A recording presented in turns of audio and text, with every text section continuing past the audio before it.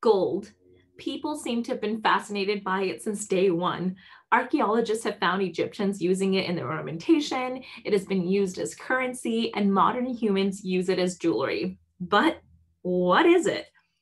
Elemental gold is a transitional metal. Some of its properties include malleability, it's ductile, and it conducts electricity very well. It is also a noble metal, making it resistant to corrosion. This makes it ideal for a variety of uses. It is so popular that it led to many exploration missions and was the cause of a major boom in California during the California Gold Rush. The California Gold Rush started when James Marshall of New Jersey hired John Sutter, a German born Swiss pioneer, to oversee the construction and operation of a sawmill near present day Sacramento. The back portion of the mill to drain water was too narrow, so to protect workers, it was only used at night and inspected every morning. On the morning of January 24th, 1848, while checking the mill, gold was found. But unsure of what he had found, Marshall ran a few tests and confirmed it was indeed gold. And the rest, as they say, is history. The mother lode and primary location of the gold rush is located in the western Sierra Nevada foothills.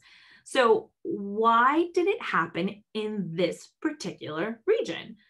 Because this is an area rich in placer deposits found in tertiary gravels.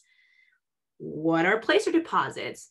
Placer gold is defined as a superficial mineral deposit formed by mechanical concentration of mineral particles from weathered debris. Because of its high density, gold is deposited at certain points in river systems where the energy of water decreases rapidly. The water can no longer support the heavy gold and it settles. These points include bends in rivers and areas directly below waterfalls. These types of deposits make stream bed mining ideal, and it's the type of mining that individual prospectors would use when they first came to California.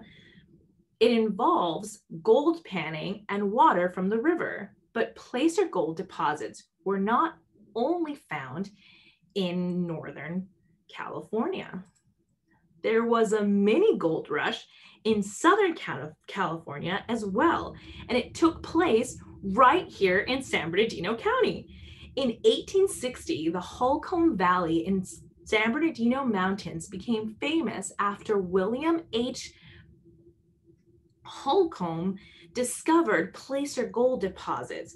Holcomb Valley became the site of the largest gold rush in Southern California. At the time, the area also became the largest town in San Bernardino County with a population of about 1,500. Today, mining activity still continues in the area, with hobbyists having about 2,000 claims to the land.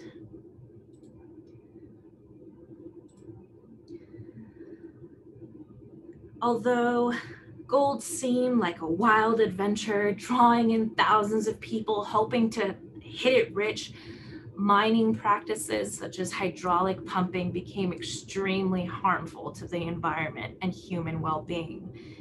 Gold mining locations adjacent to waterways were ideal as they often came with water rights. Unfortunately, these areas were subject to the most damage as the Sacramento Valley was flooded with mining waste. There was enough debris that some fields were covered with material up to 3 feet deep. Farmers downriver protested for many years, eventually forming the Anti-Debris Association of Sacramento Valley. In the 1882 case, Woodruff versus North Bloomingfield Gravel and Mining Company, the courts decided that hydraulic mining itself was not illegal. However, dumping tailings in the river system was. Courts went on to say that if hydraulic mines wish to continue their operations, they must find ways to store the debris on their land. This ruling was devastating to the mining industry, causing many operations to shut down. because many did not have enough capital to install the necessary infrastructure to store mine tailings. In a landmark publication by the USGS, Grove Carl Gilbert outlined the environmental impact that hydraulic mining had on the water systems of the Sierra Nevada mountains. Based on fieldwork conducted in 1905 to 1908, Gilbert estimated that it would take roughly 50 years of stream processes to return the landscape to normal.